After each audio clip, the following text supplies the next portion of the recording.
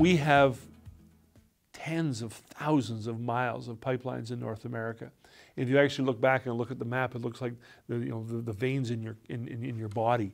There are lines going hither and yon, and those run for the most part very successfully. Is it perfect? Nothing humans ever touch are perfect.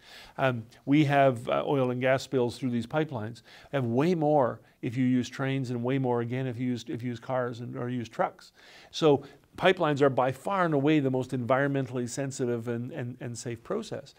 The environmental challenge that really is attracting everybody's attention is from the point at which the pipeline reached tidewater. You get the material onto the ship, and then you get it out, whether it goes out through Prince Rupert or out through the Vancouver Harbor. That's where the real concerns rest. And if you look at people who are active in the field, they'll say there's a lot of ships going out of Vancouver Harbor, and we don't even think about it on a daily basis, except that they make nice pictures because the harbor is full and you have all these wonderful ships going forward. Many of those ships have very caustic materials on board. If a ship full of sulfur actually went down, it would cause all sorts of problems.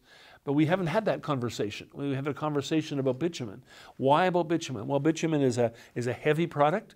It's hard to see how you can collect it. So liquefied natural gas actually is, if they have a ship go down with liquefied natural gas, you can actually most of it evaporates.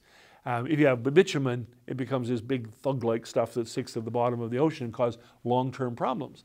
So what people want on one side is guarantees of perfection. You'll never, ever have a problem. Well, that's not going to happen.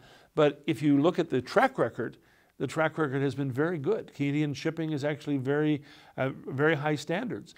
So we're fortunate in that we have a very good navigation industry and shipping industry in North America and in most of the world. We're fortunate that we have some of the very best pipelines.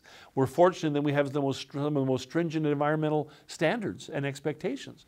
We're fortunate in that the federal government recently announced a $1.5 billion commitment to marine safety that actually provides a new foundation for our comfort level with maritime shipping.